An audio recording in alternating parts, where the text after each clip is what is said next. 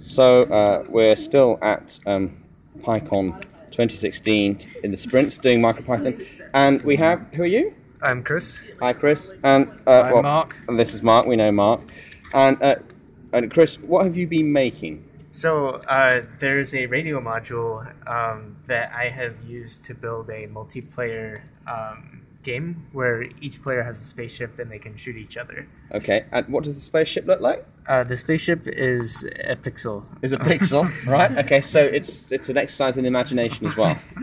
It's always good for children. Yeah, the bullet is also a pixel. The same bullet is size also as a the pixel. spaceship. Right, okay. Or the laser. Yeah. Should we have a demo firing then? Go Okay, on, so can we see you moving? Yep. So this is me, my player. I can move back and forth with the left and right buttons. Right. Okay. So if you keep moving left and right, then Chris, and then I look at what. Okay. So the top player is Chris in Mark's microbit. So this is Chris causing the thing. This is being done via radio. Okay. And what happens when you fire a laser? Can you do that, Chris?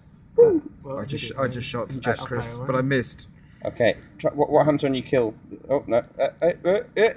Oh, you hit, but you're dead. Yep. Okay. So, well, you missed it, but yeah, it basically says you died. You died. Oh then dear. the game ends. All right, fantastic. And you say you have you're going to implement an explosion animation.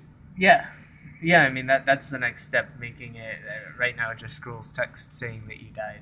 Fantastic. You should explode on the winning side. The winning side, you see explode. Sure. Or your spaceship could turn into a fireball. Yeah, something like that. You could also differentiate between a spaceship and a laser beam by changing the brightness of the pixel as well. Could do. So that maybe the spaceship is less bright and the laser beam, because it's more dangerous, is brighter or something like that. I'm not sure. Well, that is just amazing, just to see that. So thank you very much, Chris, for demonstrating that, and thank you very much, Mark, for being his glamorous assistant. For sure.